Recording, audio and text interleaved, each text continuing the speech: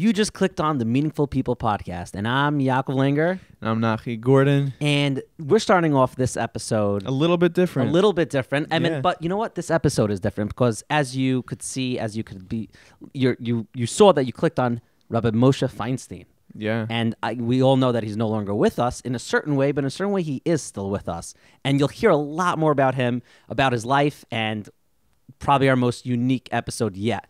But first, we have a really special message from our good friend Shmuel, all the way in Israel. Shmuel, where are you and what are you doing? Every year we say, L'shana haba Yerushalayim, next year in Jerusalem. Well, I'm standing in an apartment that's being raffled off in the middle of Yerushalayim with a view of Har HaBayit. Take a look at this. Har HaBayit right in front of you. Like, which way do we daven mincha? Right here. You're going to see the Beit HaMikdash from your window. And this apartment is not for sale. It's being raffled off. You could buy one raffle ticket and win this apartment. It's called thedreamraffle.com. $1 million luxury apartment being raffled off. And if, because of Meaningful People podcast, you go into our website, thedreamraffle.com, buy one ticket, get two. Buy two tickets, get four. Everything is doubled. Your entire sale is doubled. And in the coupon code MPP, Meaningful People Podcast, MPP, you'll take an additional $10 off. Now, where does the money go? TheDreamRaffle.com supports Israeli small businesses hit hard by Corona and Israeli farmers planting before Shemitah, and especially the farmers near Gaza and on the Golan that are fighting and dealing with terror, whether it's from Hamas or whether it's from Syria. We are supporting these heroes. So it's a win-win situation. You could win a tremendous $1 million apartment, and you also help an amazing cause. TheDreamRaffle.com, and don't forget MPP. You get 2 for 1 and an additional $10 off. L'shana haba Yerushalayim. This apartment can be yours. Wow, thank you so much, Shmuel. I am kind of jealous right now. I wish I was you. I wish where you were at. But most of all, I want that apartment. I know. And I already entered the Dream Raffle. Before we even did this, Nachi's like, it's such a cool It's raffle. a cool. They're not. It's not a. They're giving away an apartment. Like, you're overlooking the Har HaBayit, Eretz Yisrael. There's nothing greater. There's no greater thing. And also, the money that you're giving is going to an incredible cause. Tzedakah. Yeah. So obviously ask your local rabbi if you could use your Meiser money. Personally asked mine. He said I could, but I'm not a Pesach, so ask your rabbi. But $180 for the bill that buys you 2 tickets, plus you get $10 off, maybe even more. If you do MPP in the coupon code, please do that. Right. Remember, guys, MPP in the coupon code, and you go to the DreamRaffle.com. That's TheDreamRaffle.com. And it's worth entering. A, you're doing a great thing. You're giving money to an amazing cause. And B, you can win big. You can win like bigger than you've ever won in your entire life type. This is a life-changing, game-changing prize. It's so cool. I'm just thinking, what if, like, clearly me and you are actually entering this, because yes, why not? What if we win? Like, we win, like the biggest. If we win, we're gonna do episodes from that apartment. Okay, deal? I like that. Yes. That okay, is a deal. guys. All right, guys. But in all honesty, go check it out, thedreamraffle.com, and buy a ticket, because you never know. And now I'm gonna get sued by the lotto. And use coupon code MPP. Now, transitioning into this week's episode, it's something we've never done before. It's obviously titled Rabbi Moshe Feinstein, a massive gadol who passed away even before Nachi and I were born. Right. I was born in 1992, Nachi in 2003. And I know for myself, I've heard all my life, being that we grew up in America, that so much of that we know from before our times has been staged by Rabbi Moshe Feinstein. He really set the tone for the Torah that we see in America. Obviously, there's other Gedolim also, but focusing on Rabbi Moshe Feinstein. And we met this really, really incredible person, Ali. Yeah, he's so good. We know it's not your classic type of episode, and Ali's definitely a special type of guy. And we got to sit down with him and talk to him We did. I mean, we spoke to Ali for a very long time. We had to even edit this episode a bunch. But bear with us the entire. I would say episode. stick with it. There are a ton of gems in this episode. It was an incredible experience to hear about the life of Rabbi Moshe Feinstein, the impact. And I think for a lot of our listeners, be it older or younger, if you're older, you're really reminiscing and maybe hearing stories you haven't heard. And if you're younger and you didn't live in the same dar or the time as Rabbi Moshe Feinstein, this is an opportunity to really connect to greatness, connect to someone who is such an integral part of American Jewry. So this is why Yaakov and I are so excited to present this episode to you guys. Super important, and we gotta know our roots. Are we ending that intro like that? Yeah, then it goes nee nee nee nee nee. Enjoy the episode, guys. Welcome to the Meaningful People Podcast, the podcast where we talk to people who are meaningful. Yeah, that sounds good. Tonight we are together with Alex Stern. Some of you, probably a lot of you, have never heard of Ali, and we're really excited to talk to you about Rev Moshe Feinstein, your unique relationship that you had with him. Let's start off with a question. First of all, how old are you, Ali? 70. You're 70 years old. Yeah. Okay, so your relationship with Rabbi Moshe Feinstein, could you give us insight into how that started? Right, that's interesting. A couple of people asked me about it. Remember, more or less it started that my sister Phyllis, her closest friend was Susan Shiskow. So I'll tell you who Susan Shiskow is. Susan Shiskow is the daughter of the late Rav Moshe Eliyahu Shiskow. Moshe Eliyahu Shiskow was Rav Moshe's son-in-law. My relationship started that my sister was a very close friend of Susan Shiskow, and I think on a Hebrew name, I remind myself now, is Sarah Rivka. She currently resides in Miami Beach year-round, and she being the granddaughter of Rabbi Moshe Feinstein, she told Rebbe Feinstein that I know a person that can help you out in the house, and it happened to be me. So I was probably, I figured I was 11, 12 years old. I figured I first went in there. How do I figure that?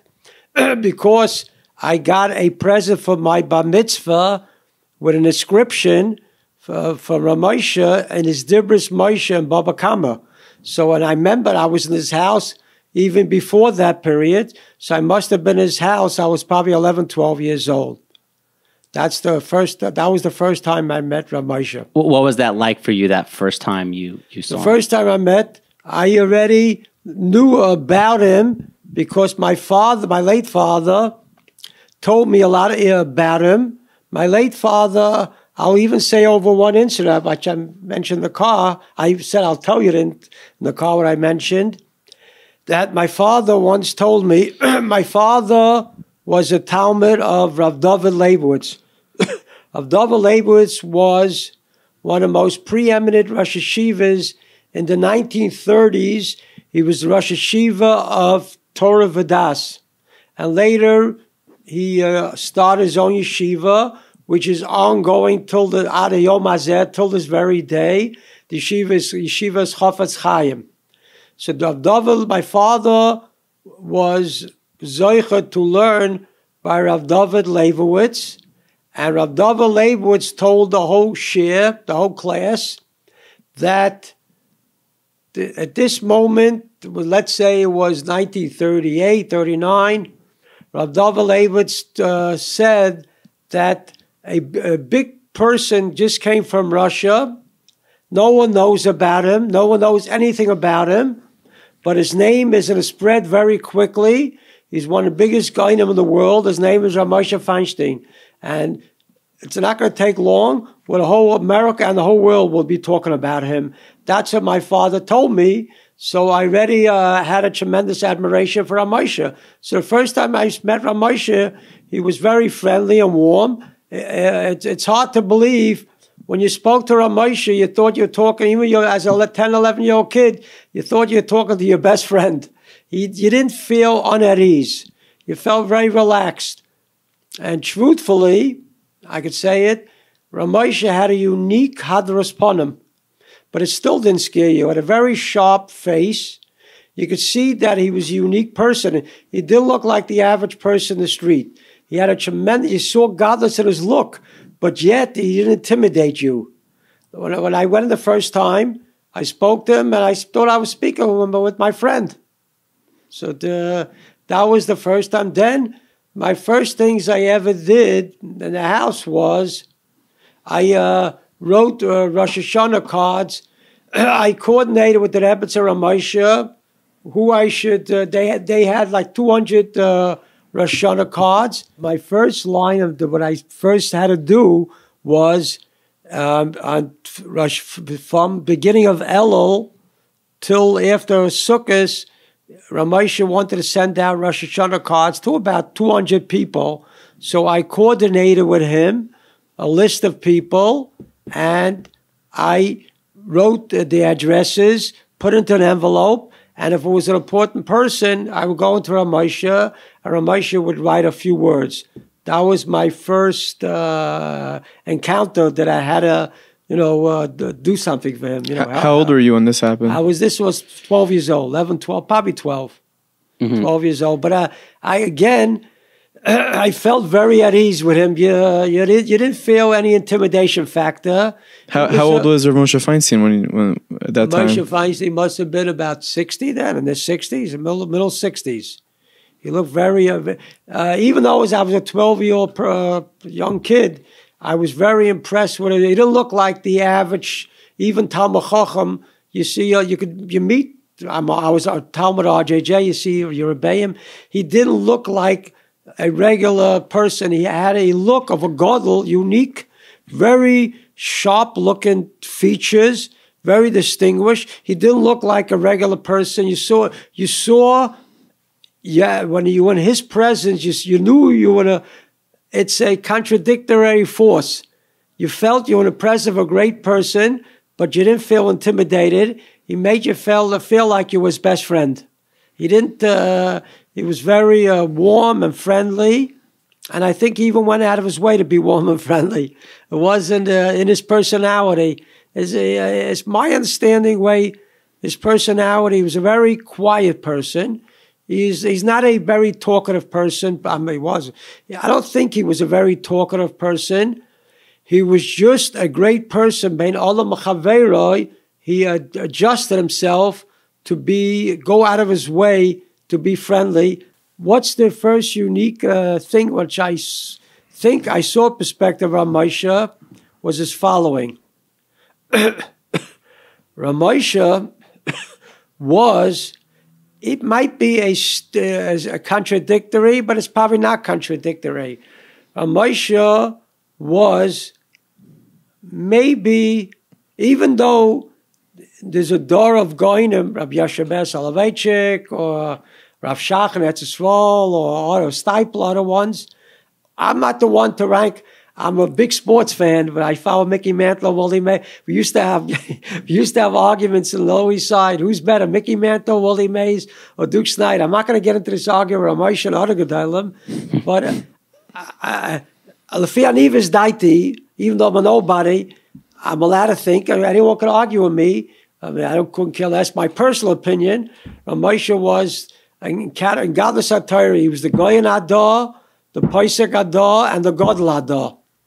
And the way I saw it, he knew about that. Ramesha, there's not a type of person everyone talks about Ramesha's Anivas. I don't think this Anivas is. Ramesha says that I'm not the big guy, and I'm just an average Talmud Chacham. He was very confident about himself. And Ramesha would not even allow anyone to argue with him. In his Igros Moshe or Tiferes, he always felt he was right, and he would go back and forth with shuvas, with people, never saying I was wrong, and he never ever retracted anything he said in Torah. whether it's a shir in the yeshiva or more important, not to retract an Igros Moshe when people try to get him to retract. So now, what am I saying? He was the Gana Goinim, the Mashkiach used the Lashon. Mashkiach, when he would describe Moshe, he used to describe the Lashon, the Rosh Yeshiva, Gana Goinim, the Goin of the Goinim. Moshe knew he was, but yet that didn't stop him. There was two facets to Moshe. There was one, Bein Adam L'Makom, his relationship with the Kadosh Baruch Hu, and that was his Torah and Avodah, his davening. And then there was Bein Adam L'Chaveiro. It was his Anivus Amidus was not the meekness in Torah. His Anivus Amidus is the godless is Anivus in his Midas and his interaction with fellow people. That's his godless. Torah, he knew who he was. He didn't try to fake it out or I'm nothing special or the bigger guy than me. I mean, he didn't get into talking to me ever, who's a bigger guy or whatever it is. But I got the feeling he was very comfortable in his godless Torah. But it was unbelievable that he was able to lower himself to be very human. He thought it's very important that he has to, I'm going to get into something which I don't think people in the world realize. I'm going to get into something new. He thought it was very, very important for him to give of his time to anybody. If it's a 10-year-old person, it's a 20-year-old person, and actually, I'll quote Rabbi David Feinstein now. David Feinstein, I read this about a month ago. David said, my father never wasted a second but in learning. But it came to talking to Almanas or Yesayimim, or even Nudnikas who would chap him with nonsense. My father had no time limit. It could be an hour or two, because I'm going to soon say something what I saw. A lot of the observation I see people are writing now. No, maybe I'll say it even this second, but I'll give a little introduction. Hold on. Before that, I just want to break it down quickly, and we want to have like a back and forth dialogue because I know you, Ali, and I know you could go on for a long time. First, I want you to give a little explanation of a little more of you were basically a ben bias by Rav Moshe's house, no, for a few years. So 20 years more. And you lived in his house in the way you mentioned to me that he didn't have many Talmidim that were there, maybe besides Rav Nissen Alpert. Yeah, Nissen Alpert, to be honest with you, at that period stopped coming already. Nissen Alpert was very established. He had a shul in Lower East Side, very successful. He already went from MTJ to YU. He was very popular. He didn't have that really time to. He didn't. Didn't hang around the house. But you were around with him. You said to the point that even the Rebbitzin went away, and she didn't want Rav Moshe to be alone. And right. Right. Whenever the Rebbitzin would be away, she would call me up in advance, a day or two, and say I should either sleep with him, or she's away for a couple of hours, I should be with him, serving supper or be with him. One mice was Lubavitch Nevo, we ever get to later, happened to one of these incidents. That should we get to there now? I was going to ask you. That surprised me, and it really it surprised me, and it really got me a little annoyed that Rav Moshe would go off this thing while he was that was a period of his life when he wasn't feeling that well. What did happen with Rav Moshe and Lubavitch Rebbe? This is really the later thing. You want it earlier or the We're flying all over here, Alex. And that's what I'm saying. What do you want to hear? The earlier one or this one? Tell me. We want to hear. But we want to hear both. I know we have limited time with you, so we want to hear as much as possible. We'll let you direct, whichever. I think I'll say... we'll hear both. Let's hear both. I'll say both. All right. How do I get to Rav Moshe Lubavitch Rebbe is as following. We made up a list. Whenever an Igros Moshe or Divros Moshe was printed, I only gave it out to the people on the Lower East Side, Rabbanim. I gave Igros Moshe we made a list of 30, 40 Rabbanim, Rav Henkin, the Biana Rebbe, Pishnitzer Rebbe, Rav Paula, about the stuff, 15 of you, I mentioned the car, 15, 20. So one day I pop into the house. I know it was on a Thursday night, and I had a Yechidus Sunday night. I was 21, 22 years old, maybe the early 20s. I had a Yechidus with the Rebbe. My father introduced me to Lubavitch. My father was from Alexander Chassidim, from Europe before the war. After the war, he said, I got to attach myself to some Rebbe. So he went to a lot of Rebbes, but the most important Rebbe he felt was Lubavitch. He went to the Friedrich of Yosef Yitzchak, and he took me to Menachem Mendel. I call him the Ramash, whatever. I took me to Menachem Mendel, and in those years, it was easier. The Rebbe was very friendly to me. I was 14, 15 at that point when I first went to Lubavitch. The Rebbe was very friendly to me because there wasn't a huge crowd like I had later. And I was 21, 22, turned 6 years later, and I had a Yechidus. So I come into the house, and I told Rabbi Moshe and the Rebbe, they were both in the kitchen. I remember very vividly. They were both in the kitchen. I said that I got a Yechidus Sunday night with Lubavitch Rebbe. There's the Rosh Yeshiva, I call him Rosh Yeshiva. There's the Rosh Yeshiva one. I should give him an Igros Moshe. So he said, of course. So there's something interesting happened. So he takes down he goes to his room, takes down an Igros and a Dibris, and he started inscribing something in there. And the Rebbetzin got a little upset with him, and rightfully. I'll tell you why the Rebbetzin got upset. Because he gave it to other Gedolim and didn't put any inscription. Here he started writing an inscription. So the Rebbetzin said, what are you writing? What are you writing? You don't write for anybody. So he said, he said to this very interesting comment. In Yiddish, I'll say, Ich frage euch nicht, was tun. I'm not going to ask you what to do. He said, I'm not going to ask you what I have to do. I want to write something to him. So then he veered off course. He told me something interesting. I didn't ask him. Be honest with you, I regret it. I'm going a little off course now. I regret retrospectively now. I always let him talk. I never ever questioned him too much. I should have questioned him more. So Lubavitch, I let him talk. I didn't ask him back and forth. Whatever he told me, and that's it. See, he told me, I met that he's trying to be exactly now, he's trying to be friendly to me. So he didn't have to do this to me. He was like talking like a friend of mine. We were both sitting. He was sitting at this end of the table, and I was sitting in the kitchen. It was a table as big as this, probably. He was sitting over there, and I was sitting over here. He didn't have to tell me. He gave me a whole introduction that he knew the Rebbe already. He said, I met the Rebbe 3 times. He wasn't a Rebbe, he said. He said, he mentioned where.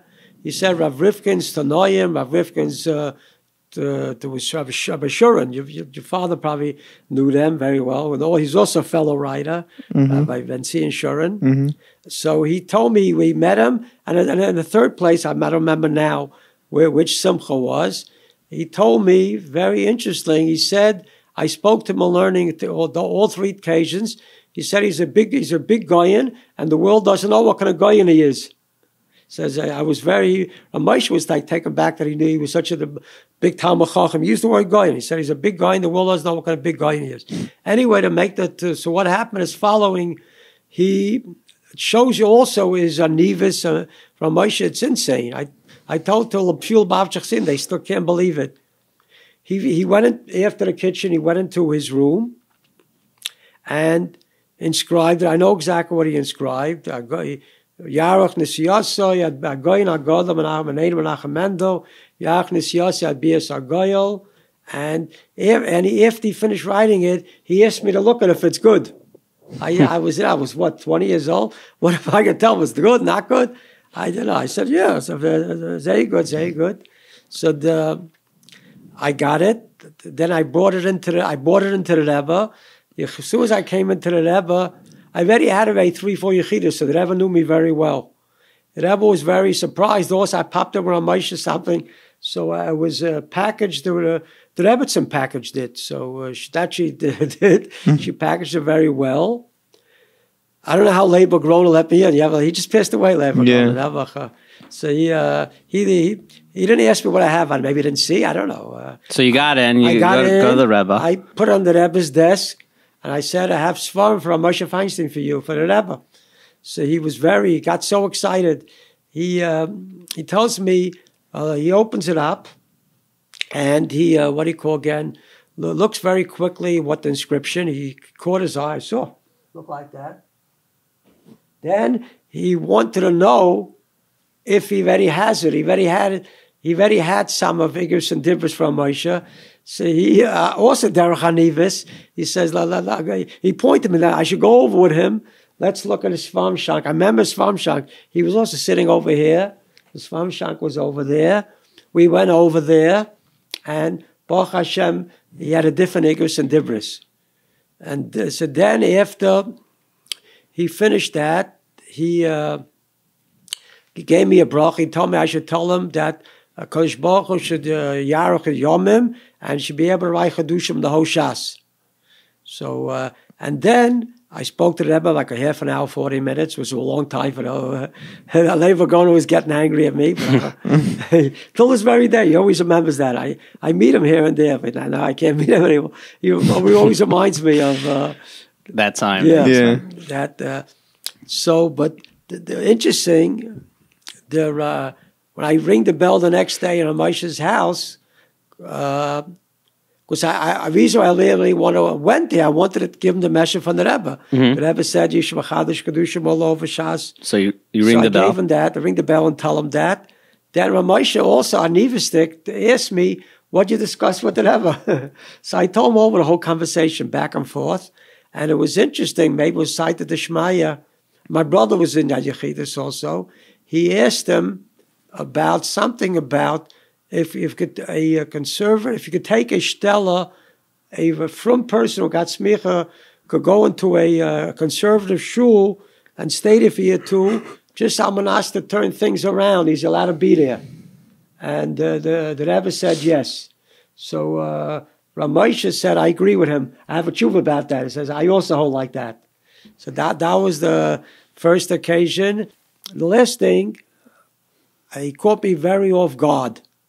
The Rebbetzin calls me up and says that she has to go somewhere. Mordechai Telner at that time was grandson, was also helping out a lot, and he couldn't be there at that moment.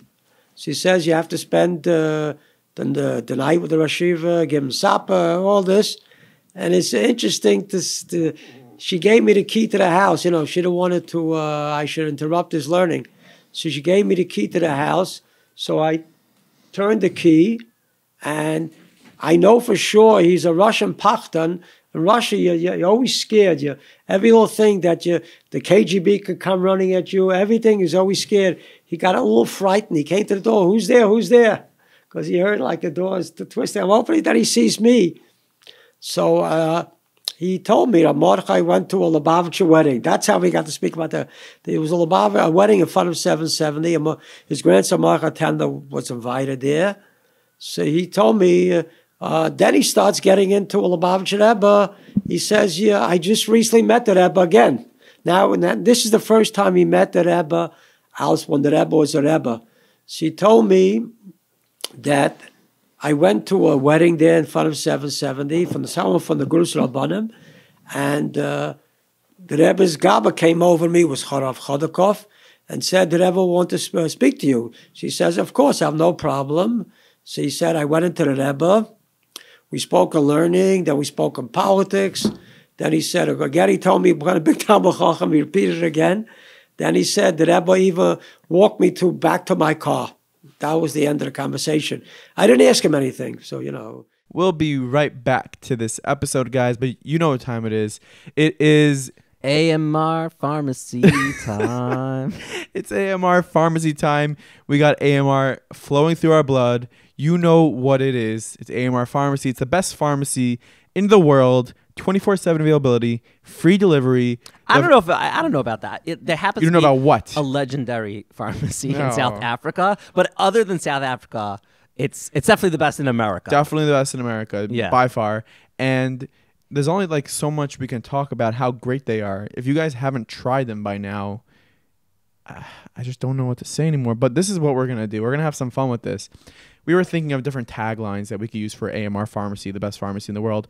My personal favorite is, we are pharmacists, bum, ba, bum, bum, bum. But there's a pending lawsuit on us, so I'm going to lay low on that one. So we're turning it to you. We'll do the next episode from like jail. Yeah, Like, either that or the apartment in Eretz Yisrael that we're gonna win. Oh, who knows? Hey, I like that. Who knows? But guys, go ahead and email us a tagline, the best tagline for AMR Farm, or the best pitch that you can make for AMR Pharmacy, and we're going to mention it, the best one, on our next episode. B'Shem you, obviously, and all your friends and your family will be like, oh my gosh, Chaya or Yanko, your thingy got mentioned on the podcast. Yeah, I'm sure everyone's going to mention it. Everyone's going crazy, and you're going to get shtuchim up the wazoo. And what if they're married already? Again. Oh my gosh. Send the email to meaningfulpeoplepodcast@gmail.com. Yes, we're ghetto like that. Yeah, well, we could have gotten a real actual email address, but we're like, but who has time for that? come on, Gmail's the place to Guys, be. meaningfulpeoplepodcast@gmail.com. Send us your best tagline for AMR Pharmacy to be featured on this podcast. And yeah, if you're not using AMR Pharmacy, please just try them. 848-222-1110, AMRFarmRx.com. It's about time. It was in 1954. Someone approached Rabbi Yashiv, came in, and he asked him a shayla of pekuach nefesh, of make a certain medical procedure. Rabbi Yashiv was a little skeptical about answering, which was very, very difficult. Rabbi Yashiv said, Rabban Kotler is coming in a few days. Rabban Kotler used to come there every year because he was the Rosh Yeshiva of Eitz Chaim. Mm-hmm. So he came every year to Eretz Yisrael, and he stayed usually June, July, and August, the summer months. He spent at Yisrael. So Yashiv said, Rabban's coming next week. I'm going to approach him and say over to Shaila. I'll discuss it with him. Then I'll get back to, what's the psak? So Rabban comes to Eretz Yisrael. Rabbi Yashiv goes over to him, tells him the question, and Rabban responds to Rabbi Yashiv, this is literally pekuach nefesh.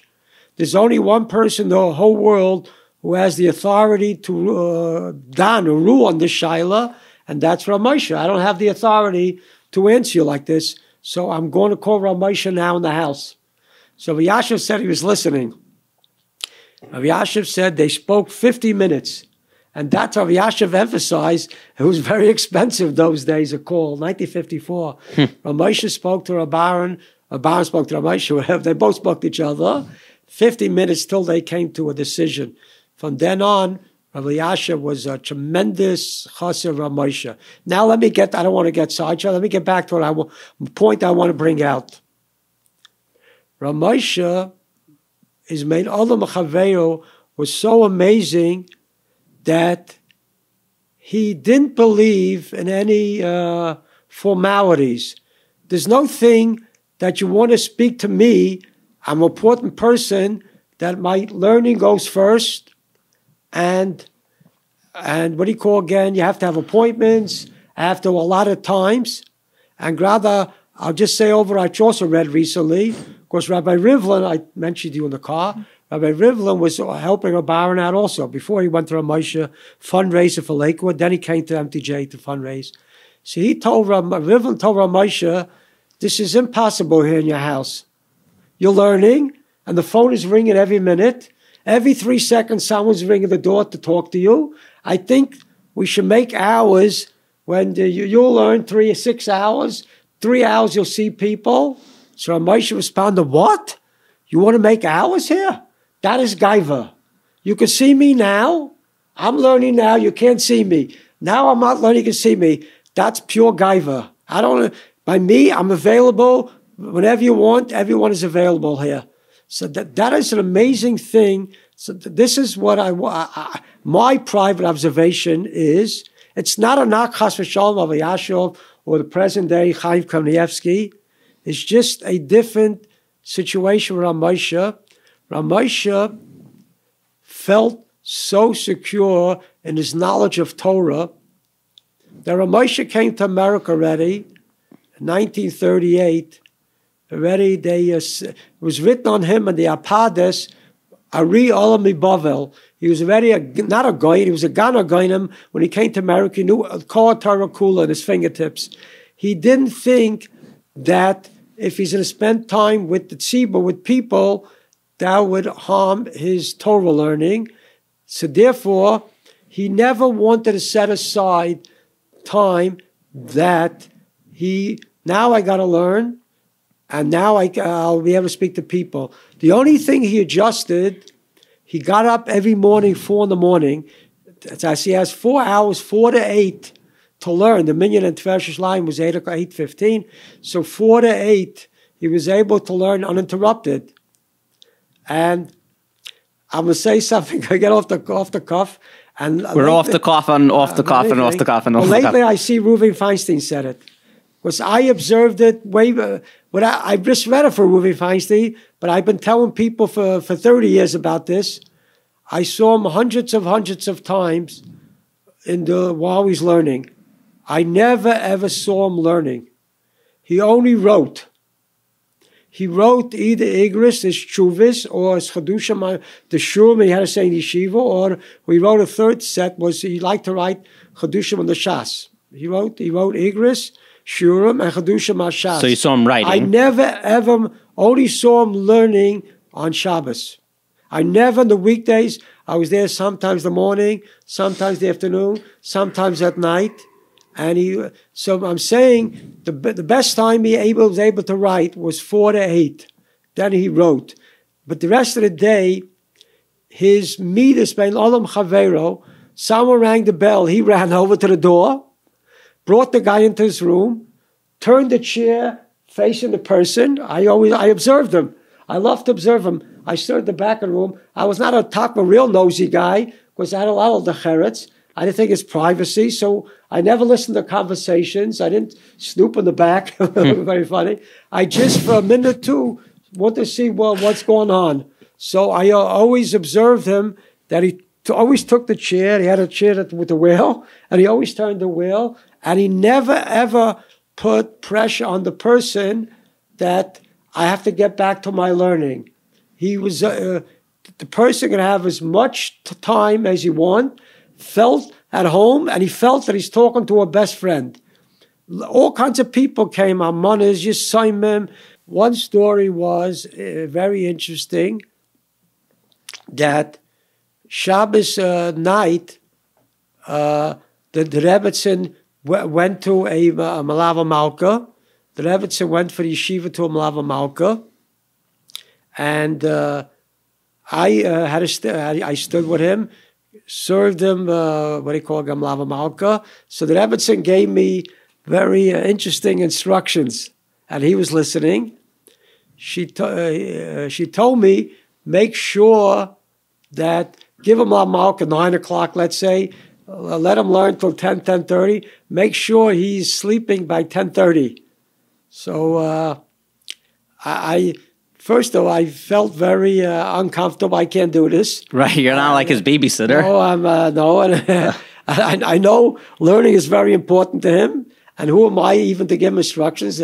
I don't care how friendly I am with him. One thing I realized, he may believe he's my friend, but I knew I'm not his friend. I really always felt guilty.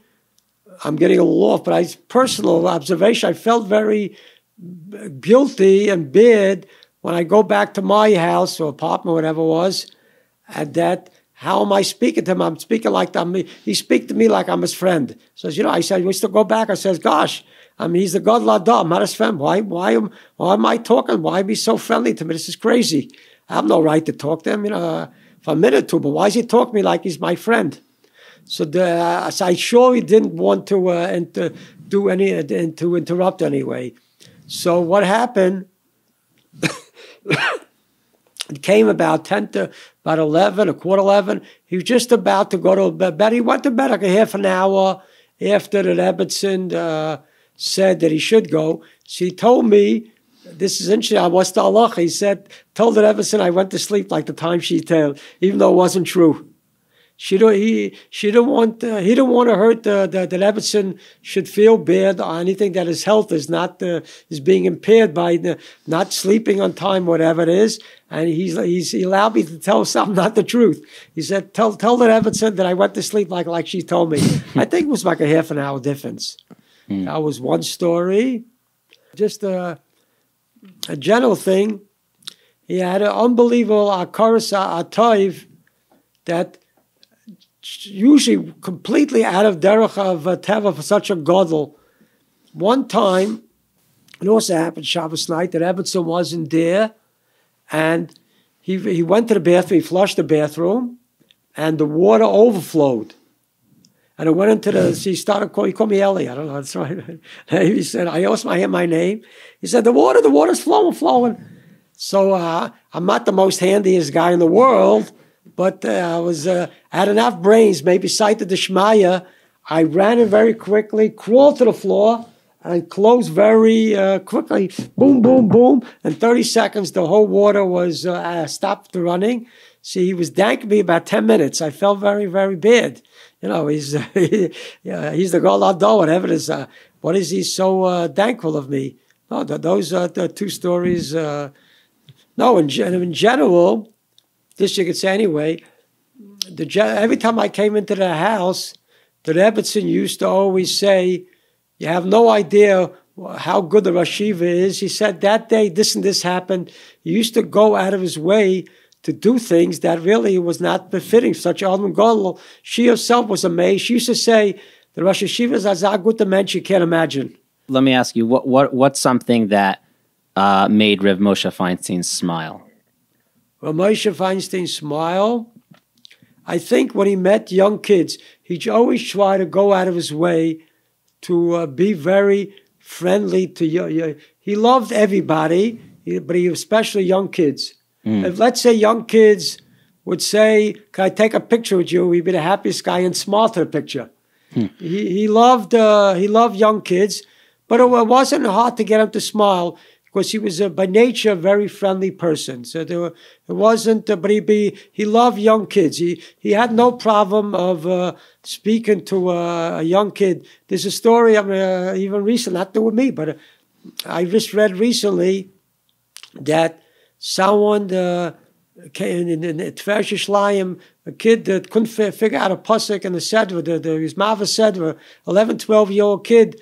And he didn't even know Moshe Feinstein. He didn't know who Moshe Feinstein is. He sees a person sitting up front, the older man. He says, I can't figure out the Rashis here. So Moshe was sitting on him and going over the whole Sedra with him, the Chumash and the Rashis.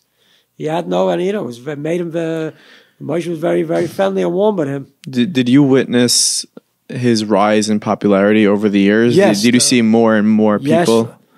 Yes. Very good question. Yes.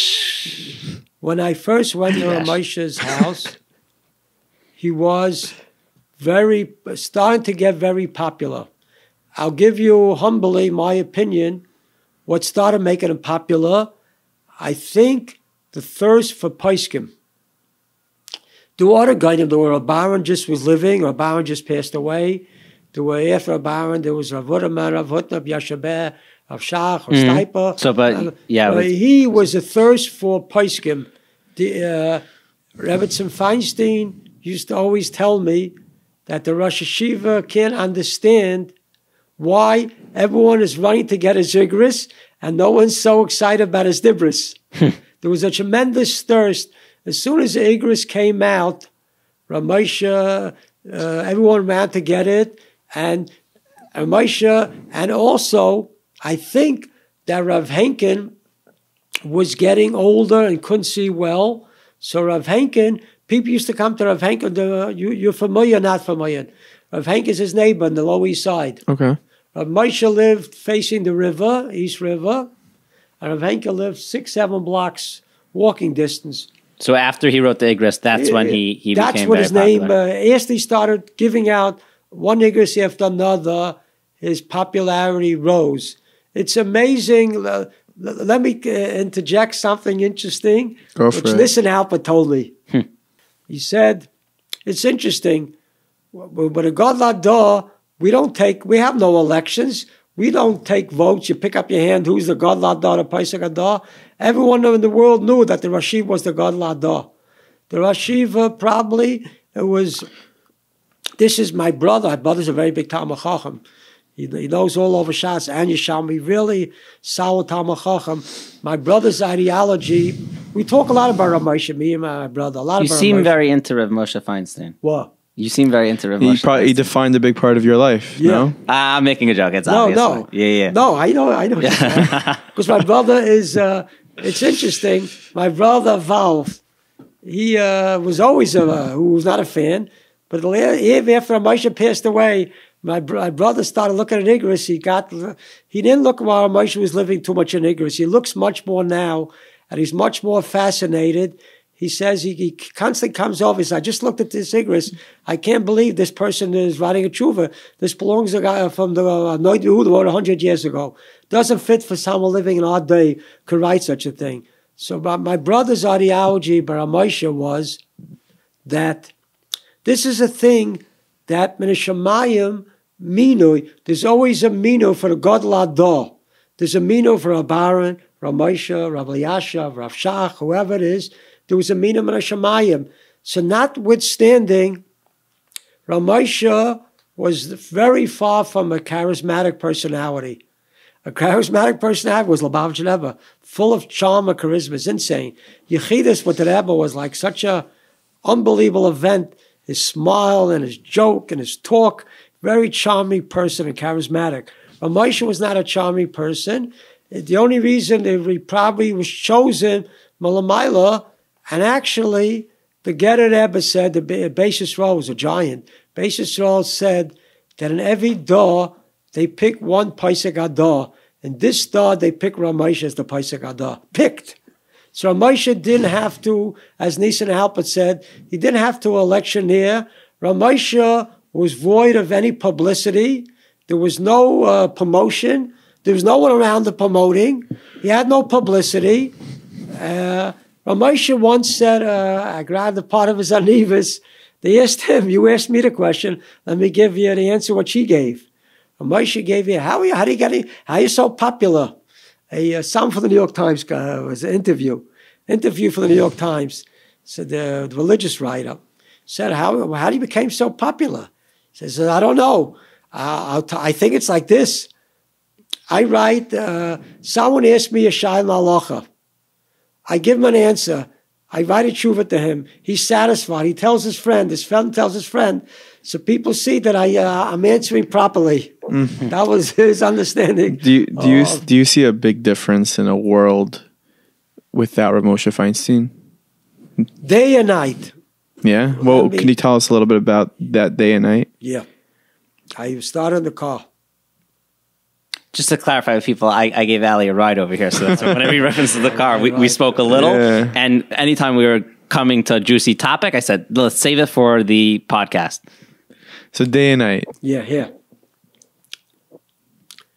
In 1986, my brother, we discussed my brother many times, and he thinks the same as me. At the Kufa of Gedolei Agoyne Yisrael finished. That winter, Rav Yain Kamnetsky passed away first, then Rav Moshe, then Rav Uderman. After Rav Moshe passed away, in America, there used to be, everyone used to say Rabbi Rav Moshe. People don't know that. Any issue, I was like 11, 12 when I heard that. In the bill, I heard Rabbi Aaron holds, Rav Moshe holds.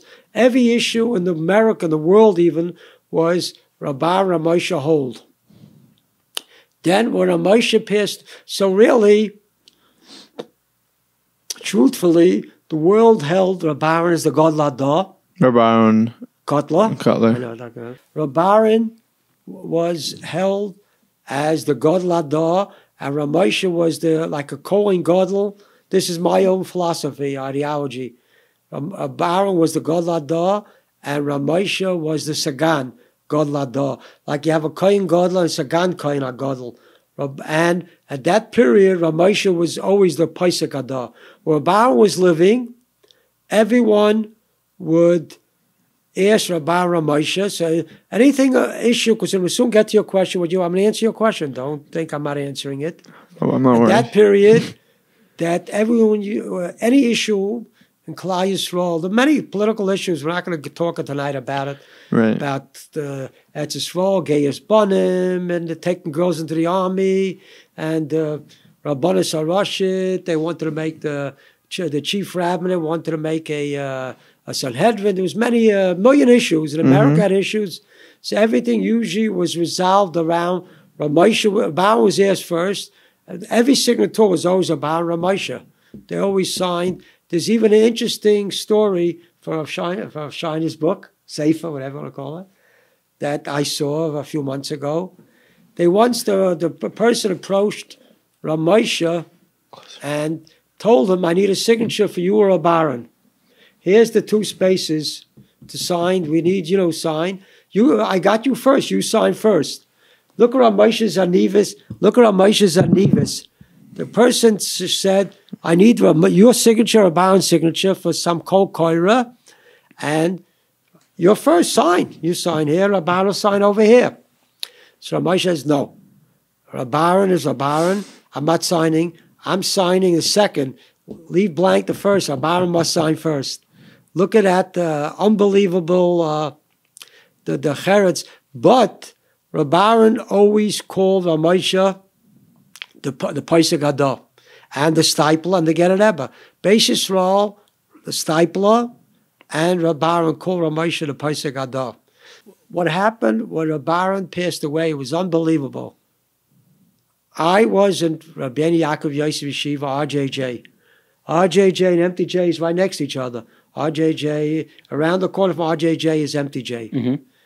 I was 12 years old at that time. So, I didn't have no shaykhs to. I knew Ramosha already, but my Rebbe, who was later my Rebbe, Mendel Kravitz, was a Talmud Muvik for Rabbi, his best Talmud. And all the Talmidim and all the Rebbeim RJJ, all Rabbi's Talmidim. So I saw the atmosphere in RJJ. They almost never, twice in RJJ history in my days, they said no more learning. Everyone got into the base medrash, say Tillim. 6-day war, Monday morning, and Thursday, Rabbi was suddenly taken to the hospital.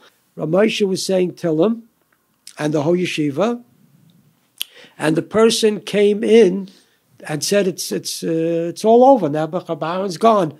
So Ramosha had 2 reactions. He said, it's a Kodesh, it can't be, it can't be. Can't be, it can't be. Then he has 30 seconds left. The second he says, it's a Ratzon Abayra. But then there was a little politics went on. They asked Ramosha went to make Rabban's Levaya. That was the decision that it was monumental consequences. Rabban passed away like 1 o'clock Thursday. It was a short Friday. You could still make the Levaya Friday. So Lakewood, Yeshiva, Shnaya maybe, the Yeshiva, they all asked Moshe, when should Levaya for Rabban be, Friday or Sunday?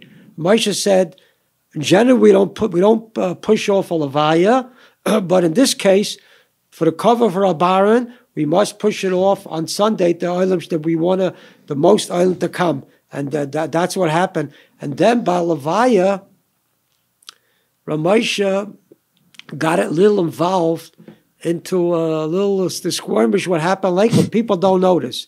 Rav Shnaya was said to be Rosh Yeshiva, but he was challenged by his brother-in-law, Rav Schwartzman. You ever know Barry Schwartzman? You ever heard of him both?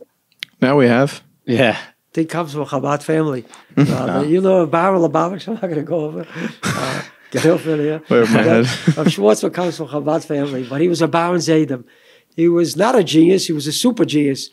Goyen Nifla, insane Goyen. The Baron's son-in-law? Yeah, Rav Schwartzman was an insane genius, and his children, Rav Olshin is the son-in-law of him. And Rav Olshin, so what happened at the Levaya? He wanted to become Rosh Yeshiva, Rav Schwartzman. So Rav Moshe interjected in the middle of Levaya to Hesped, that Rabban left over son of Gol B'Torah, and he surely beat a Rosh Yeshiva, Rav Shnaya. So once Rabbi Moshe says that, no more argument. Rabbi Moshe Paskin by Levaya that Rav Shnei is to be the Rosh Yeshiva.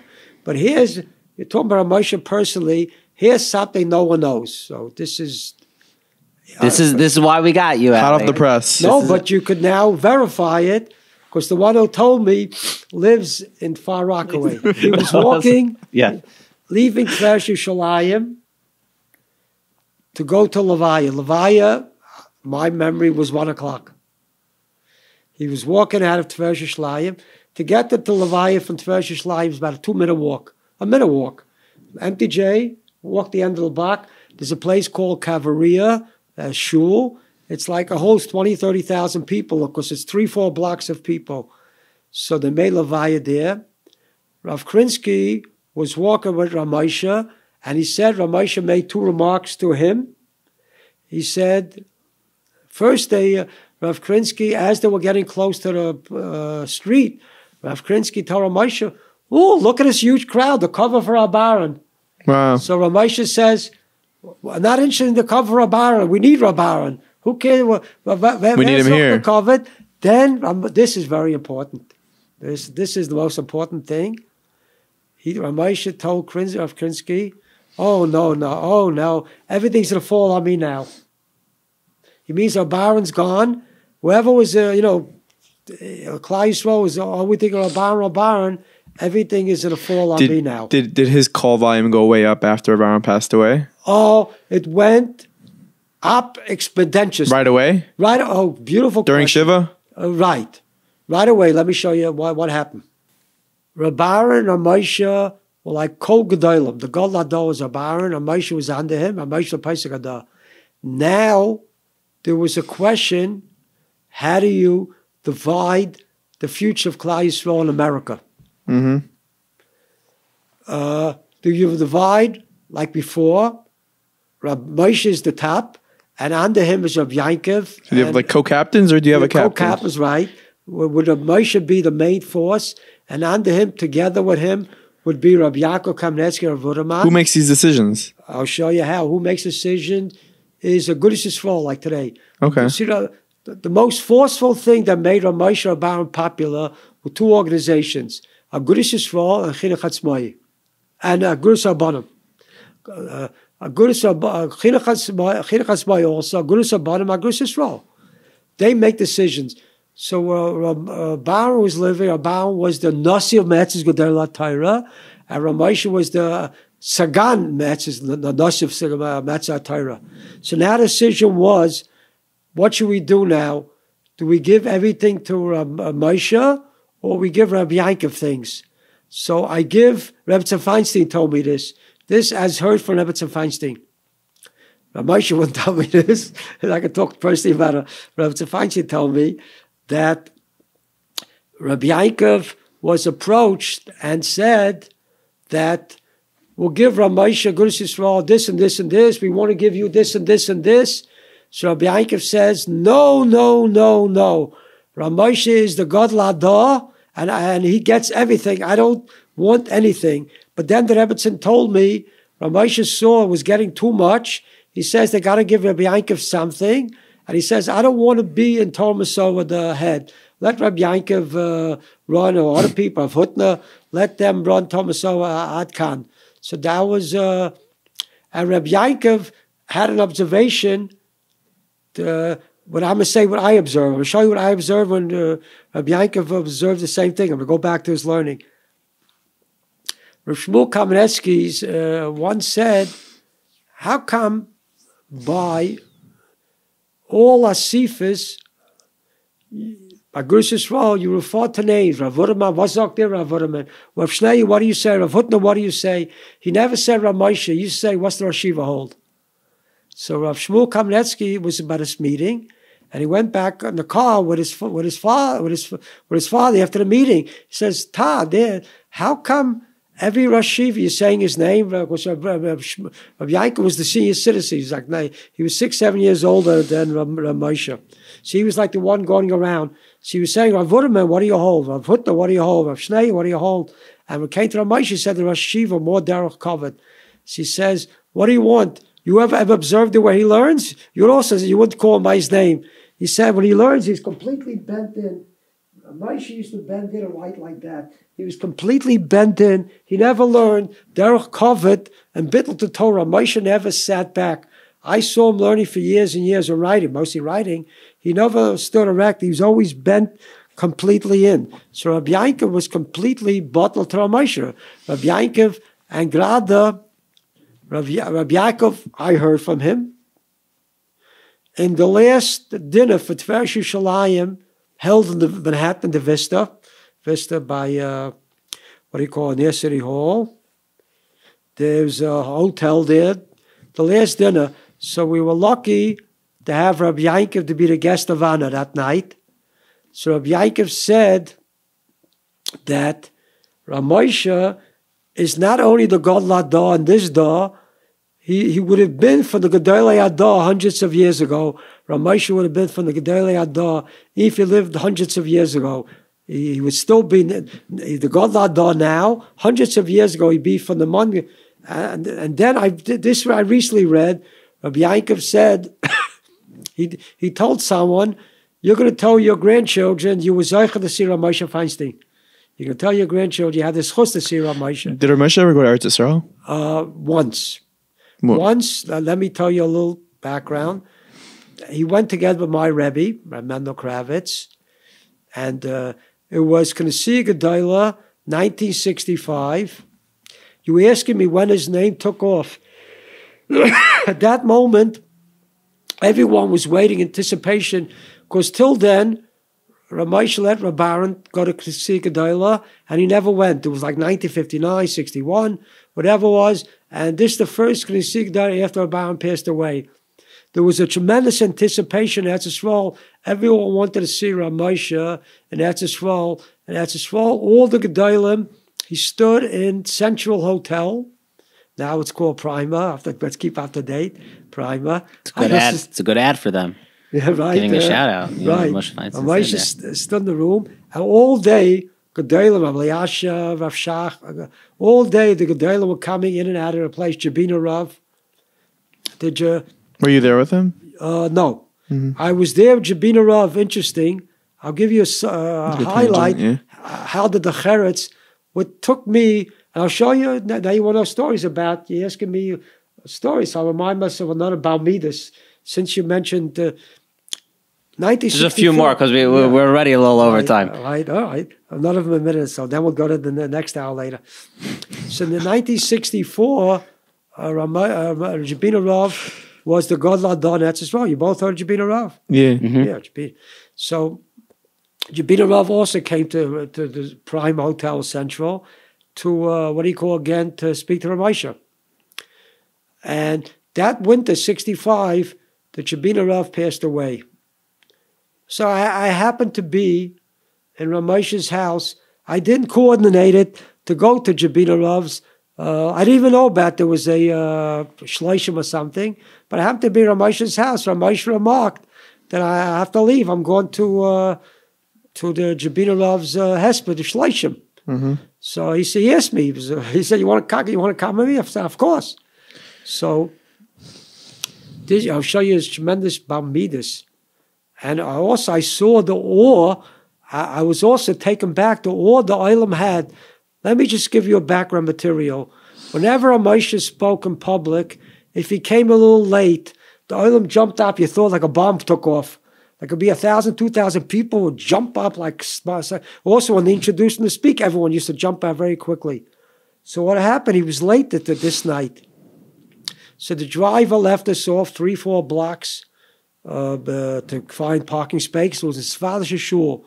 The shul had about 3,000-4,000 people. The whole downstairs was full. The whole ladies section was full. The hallways are full.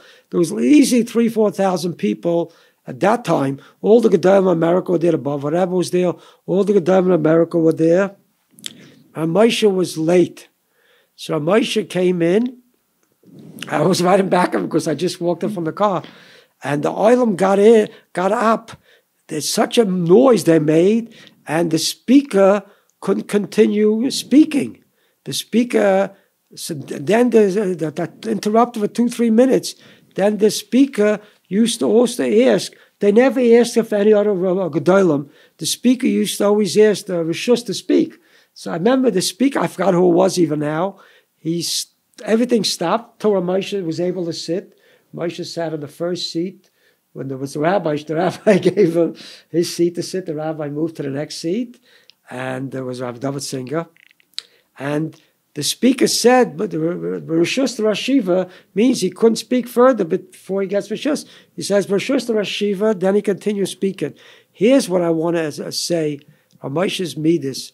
So when I came back into the street to go back with him, Moshe noticed our neighbor was a Choshev Rav. We davened Friday night, that minyan. It was called a Dembek Rav. So Moshe asked, does he have a car ride yet? So he says, go ask if he has a car ride. So I went over, I Dembek Rav. I said, Moshe wants to know if you have a ride back home. He says, no, I don't have no ride yet. So I said, come with us. It showed you the midas he had.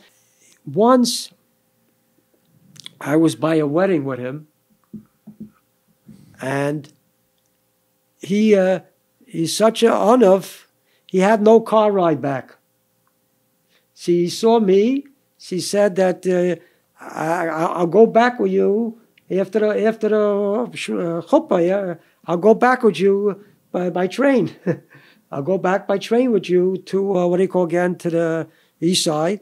I was getting a little frightened because if I go by train back with him, it will be a horror day for me. Impossible me to hold out, because that means I got to walk with him the street, find the train, sit the train.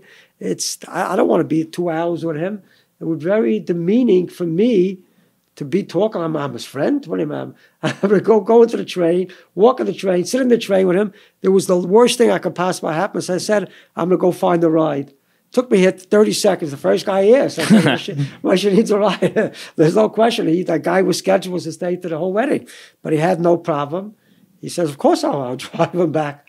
So we're driving back. So he took a few other people back, ladies, whatever it was. Rabbi Moshe said that I don't want to take away the seat from whatever it is. I'll sit with you in the back. So the imagine Moshe said, let the lady sit up front. I'll sit in the back with you. So the driver was never. The Yeshiva, come to the Yeshiva, you sit here. So the driver, I was in the middle and he was at the end. His midas is, he didn't want I should be squashed. He was squashing so much towards the window to make it comfortable for me. I felt horrible. I kept on going like this. I wanted to I don't care if I'm squashed, but I kept on going like this, and he was going like this. And you see his midas, he went out of his way to talk to the driver a few minutes. Say, hello, where you come from, blah, blah, blah. 3 minutes, 4 minutes, conversation ended. He went right back to Chazi Mishnayos. He would never, ever waste a minute. He could be friendly with you. He could sit here, talk to you. If the session is over now, 2:01, he stopped talking to you, and his car ride's got to be 2:20 to pick him up. He's finished 2:01 with you. We learned for the next 15 minutes. Wow. He would never, David Feinstein was accurate. He never wasted a second of his life. If there's a few times I walked with him in the street, maybe 10, 15 times, he would say a few words to me, how's this, how's that, how's this? If I wouldn't say anything further, he would go to Chazar Mishnayos Baal Peh. I just want to finish off with this point. When I was driving you here, I said, if Rabbi Moshe Feinstein was still alive today, he probably would never come on our podcast to talk with us. And you were very confident about something. Could you share yes. what you said? Rabbi Moshe felt that even though he knew he was the God Ladah in Torah, he felt that anything that is Toelis, not of the Tziba, if any individual, if a young kid comes and rings the bell in his house, 8-year-old kid, Rabbi Moshe could be writing the most hardest tshuva in the world of V'kuach Nefesh in his room writing, and the doorbell rang, and the 8-year-old kid came in, he couldn't figure out a pasuk or Rashi. Rabbi Moshe would put aside his writing and learning, and give the kid undivided attention, and not make him feel that you're taking up my time. As soon as the kid wants to leave, then he would. That was his nature. He would surely. So he would come on the show. He would come on the show without a question. If he knows he's not promoting him, he's not trying to promote himself. Right. But if he can help people. Yeah, you want even if he knows you want to help yourself. You're the next best thing. No, if he knows that you're only helping you two people. Well, we're only doing this show for Nachi. It's not even for anyone else. This is why we're doing it. So I'm saying, it's only to Ellis that it's going to help your panasa or your fame, whatever it's going to help you. Not to Ellis for young kids listening. From Moshe knew that my appearing in this show is going to help you personally, a personal gain to go on without a question. Wow. Yeah, question answered. That's really beautiful. Is there one, we have another minute. Is there one last, you made a lot of points about him. Is there anything else? Was there maybe a story, a certain moment, maybe something you would tell Rav Moshe today if you saw him? I know you mentioned the car. If Rav Moshe was sitting right over here, right across from you right now, what would you tell him? I would tell him that, let me see, I would tell him that, I don't know if I would say, maybe myself, I don't know if I had really the reshus to talk to you like a friend. Why do you're trying to be out of your way friendly, but with CD, I think that is basically, I would say I felt a little uncomfortable talking to him too much. I felt guilty after I left. While I'm talking to him, it was very friendly. When I went back to my house, I felt a little guilty. I'll leave you another story how I felt guilty. The last story. Let's go. Yeah. Let's do it. So what was the story? So the story's like this. He comes over to me. He says, I'm startled to what Rav Shiner said yesterday. I can't believe it. Even to me, it takes me a little back. What's the story, The Ali? story's just following. Yeah. One night, I'm in his house pretty late. 10:30. I was there till, let's say, 11 even. And Moshe goes into sleep, and I'm ready to leave. 2 minutes, 11:05, 11:10. I'm ready. Still in the kitchen. Must have been learning, so I didn't leave that second. I must have been looking at a Gemara, and I'm ready to leave. 5 minutes to go back. Suddenly, I look up. Moshe's in pajamas, and he put his robe. He don't want to have a robe over his pajamas, and he comes in, and he said in Yiddish, "Ich vergessen sogar gute Nacht for you. I forgot to say good night to you." Wow. It means every night, whenever he parted me, he always said, "Gute Nacht, gute Nacht." He already went into bed. He came out of bed. His eyes were blinking. I remember like yesterday. He was standing by the kitchen. I'm by that chair over there. The kitchen is blinking. He says, "Vergessen so gute Nacht." And so I tell you the truth, when I went back to my house, I was very hurt. I says, this is crazy. What has he got to do with that? I'm not makbid. I'm not even it doesn't enter my mind. You think it enters my mind if he said good night to me? It doesn't enter. If he says good night to me every night, it doesn't enter me. So he said good night. I'm makbid that even imagine. Ali, maybe you guys were friends. Best friend. Why couldn't Rabbi Moshe Feinstein have a friend? Rabbi Feinstein told me. I told you, I never even told my brother, anyone else. Maybe I told my brother once recently, about 3 years ago. There's only one comment that maybe we're friends. The Rebbitzin told me the Rosh Yeshiva likes like one of his own. So I think so I'll go into Bezer Shamayla and say, I think you were friends. I think you were friends. No, we're friends because he acted like that. I can't consider myself a friend, but that's his nature. I'm not friends. Believe God, how can we have no friends? Wow. All right, that ends that because we can't go further. Yeah, that was. Stop and you go to something, assuming it's something different. Hope you enjoyed that episode, guys. You might find yourself now like Googling Rabbi Moshe Feinstein, trying to see more pictures, videos, different things about him. I think I sure did after having that conversation. And a big shout out to our guest, Ali, who was just incredible. There was so much depth and deep content that he had, the experiences that he had. Yeah. You saw his face was glowing and shining as he spoke. As you're saying, in like some of the stories, I saw in his face as if he was like back and he was there, and he even even a bunch of things that he even mentioned on the car ride home that he didn't know if he could share, what he should share. Like dreams, different dreams he had about Rav Moshe coming to. I don't know. Like really, Ali's a very special guy, and like he definitely imbued a bunch of Rav Moshe's qualities of like being he's like Ali treats himself like a regular guy, but people don't even know that like Ali learns like most of the day these days. Right. Just learning and right. And I thought something very cool is Ali said that if Rav Moshe was around today, that he would come on our podcast. I know. Right? By the way, I've told people that like I don't know if I should come on. I'd be like, by the way, you should just know. Just saying, Rav Moshe Feinstein. Right. He would come on. Right. So, but Ezra Hashem, Tiferes Mesim, we'll be able to have a pretty epic podcast with Rav Moshe Feinstein. I think it'll be the best one yet. Who knows? But until then, we hope you enjoyed this episode, guys. We have a ton. Hold on, I just want to give a shout out. Thank you to my brother-in-law. Shout out to with, Aaron Brody. Dr. Aaron Brody. Best dentist in the game, guys. Check him out in Teaneck. Yeah. All right. He's great. I knew that. Yeah, nice. But guys, we got a lot of great guests coming up, so really good. Continue to share our episodes, subscribe both on YouTube and your podcast or Spotify, wherever it may be. And we love seeing your reviews. Yeah, and keep in mind, everyone, I think next episode, we're going to announce the 5 winners of the Meaningful Minute book. So if you didn't yet leave a review on Apple Podcasts, you can leave a review. And for those who said, they're so nice, they sent us an email saying, I don't listen on Apple, I don't have an iPhone.